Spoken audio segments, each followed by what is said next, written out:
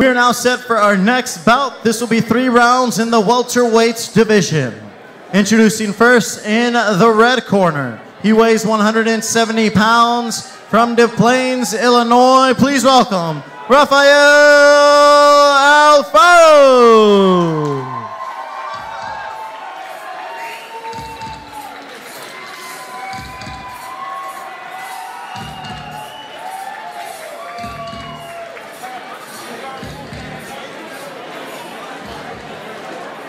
His opponent in the blue corner. He weighs 165 pounds from Tinley Park, Illinois. Please welcome Jackson Callahan.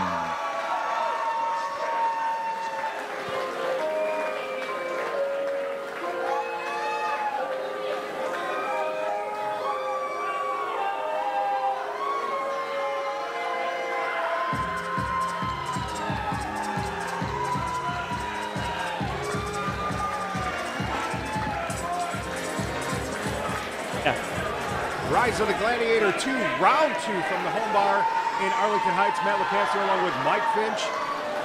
The second round of the tournament. We're back here in December to award the belts. Tonight we'll see who will move on to the next round. Rafael in the long black trunks, red tape on his gloves. That's Jackson Callahan also with the black trunks, blue tape on his gloves. Both fighters winning by submission in round 1. Wow, violence right away from Alfaro. Callahan came out, threw a kick, and did not set his kick up. He paid for that right away with a takedown. Latching onto an arm there, but Alfaro's going to pound his way out of this. Very physically strong, you could see, for Rafael Alfaro. Big strength advantage, and he's going to be able to use that on top. Great job landing a big right hand, passing the legs over.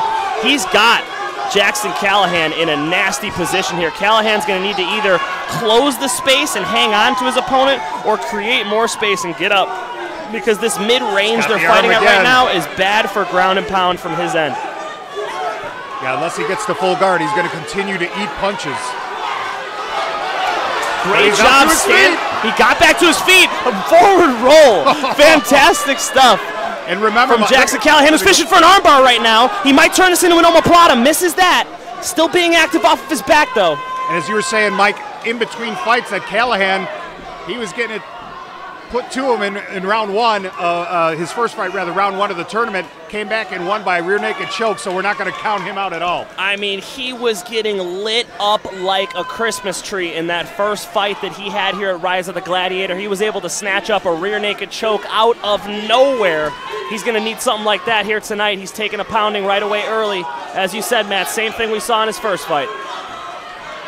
Still trying to get onto that he's arm flat bar. On his back here, Matt. I don't like where he's at. The referee's looking in to stop this, and he would be in his right to stop this fight. It doesn't seem that Callahan is intelligently defending himself right now. Well, he could also get up, it looks like.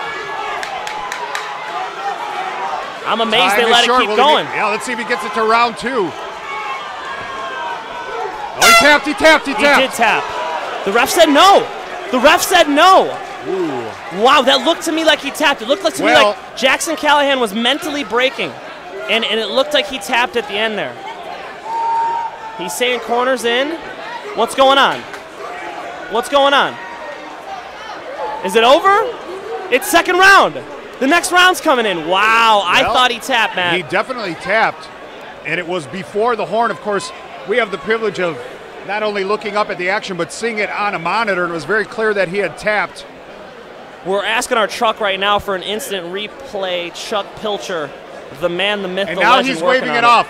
Wow. Now he's waving it off. So that's great. You know, let's just get the right call, however long it takes. So that's a good job.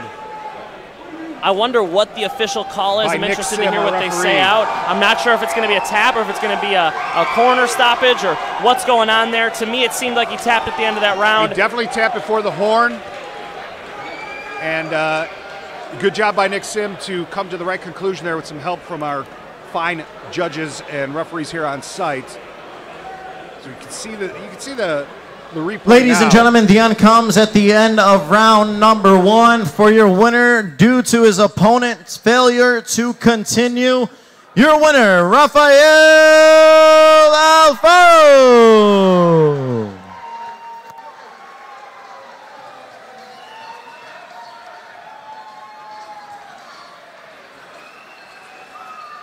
Rafael, incredible victory. You really pushed the pace to this fight. You came out guns blazing. Is that how you wanted to start this fight? Absolutely. How different was this fight compared to your last fight? This is your second time in the XFO cage. Did you feel a little bit more at ease knowing that you kind of got the jitters out of the way in that first fight? Yeah.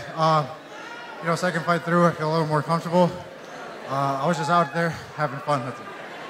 Just having fun. Talk about the end, and once you got on top, you really were non-stop, and you almost were able to get the rear naked choke synced in. Obviously, it wasn't in time for the bell. Talk us through that process. Was the game plan to take him down and use your ground and pound?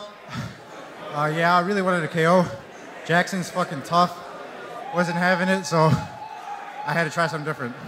All right, ladies and gentlemen, give a round of applause for Rafael Alfaro.